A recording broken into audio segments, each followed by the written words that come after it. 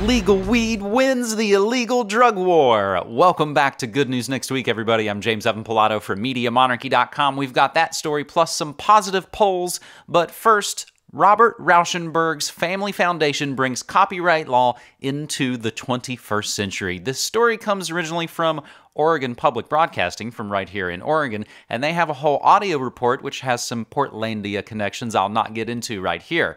But the good news is, the iconoclastic artist Robert Rauschenberg was well known for pushing art world boundaries. He said he wanted to work in the gap between art and life, and so his works combined painting with everyday objects like magazine clippings and Coke bottles. We'd call it multimedia now. His foundation now is pushing a new boundary, however, copyright law. That's why a buzz erupted in the art world when the Robert Rauschenberg Foundation announced it would expand its fair use policy. According to its announcement, it is the first artist-endowed foundation to ditch the permission fees and hoops for museums, scholars, artists, and the public. Rauschenberg himself drew early fame for his combines, which combined paintings and prints with found objects, including everything from magazine photos to taxidermied animals and Coca-Cola bottles. My father's work involved using images from newspapers and magazine and neckties that people designed, said Christopher Rauschenberg, the late artist's son and president of the foundation. And I think as a foundation, how hypocritical it is of us to say, no, this is ours. And interestingly enough, I didn't know this, Christopher Rauschenberg is actually based here in Portland, Oregon, and there are many Portland Art Museum connections to him and this story as well. And I think this is really in the spirit of the art of Rauschenberg. Just like Negative Land or Girl Talk, or like Emergency Broadcast Network said, information is free, there is hope. Fire one up for our cover story this week, as legalizing cannabis has done what $1 trillion and a 40-year failed drug war couldn't do. And that's take on the Mexican cartels. A newly released statistical report from the U.S. Border Patrol shows a sharp drop-off in cannabis captured at the border between U.S. and Mexico. The reduction in weed trafficking coincides with the dozens of states embracing cannabis use for both medical and recreational purposes. In fact, as the Washington Post reports, cannabis confiscations at the southern border have stumbled to the lowest point in over a decade, to only 1.5 million pounds. That's down from a peak of 4 million pounds in 2009. Consumers are also starting to see the difference. Cheap, low-quality Mexican cannabis, or dirt weed as they called it, has become almost impossible to find here in the states that have legalized, while prices for high-quality, homegrown have steadily decreased.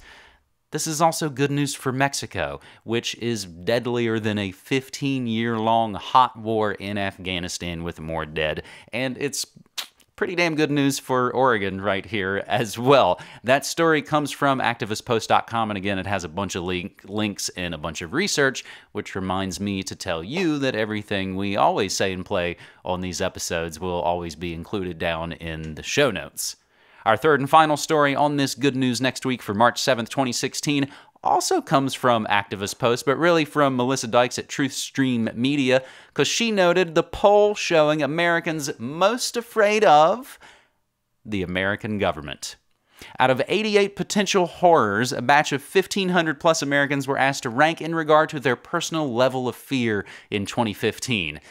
Americans are more afraid of their own corrupt government than anything and everything else on the list, including death, rape, murder, nuclear war, pandemics, terrorism, zombies, and even clowns, which reminds us of St. Carlin's piece about things to watch out for. You can see all that research from Chatham University, and there are some easy kind of infographics that drive the points home.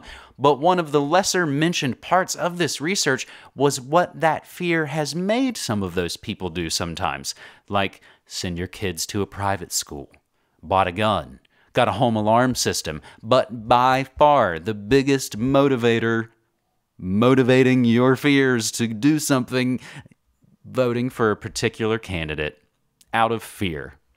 Does that sound familiar?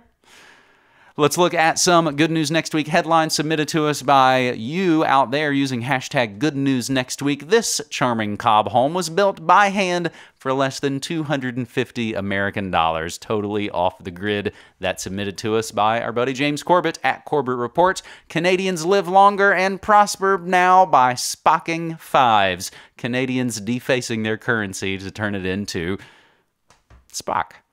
UK man wins case after refusing to pay for BBC, citing the 9/11 cover-up.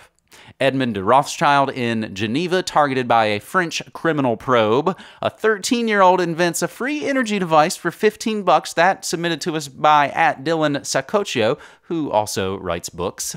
Trying to get out of a parking ticket, there's a robot for that as well, finding where the meters are and aren't. UK government's changes to freedom of information requests blocked. That submitted to us at Ray Vahey. And swiping a priceless antiquity with a scanner and a 3D printer. That brings us full circle on this Good News Next Week episode, as we began with free and open art for everybody, and we end that way as well. We find good news where we can. Submit your Good News Next Week story via Twitter using hashtag Good News Next Week. Or you could just email me, James, at MediaMonarchy.com. And we would love your support at MediaMonarchy.com/support, where you can use PayPal, Patreon, Bitcoin, and even a P.O. Box to help keep Media Monarchy going and growing. This has been Good News Next Week. I'm James Evan Pilato for MediaMonarchy.com, reminding you, as always, don't hate the media, become the media. Take care.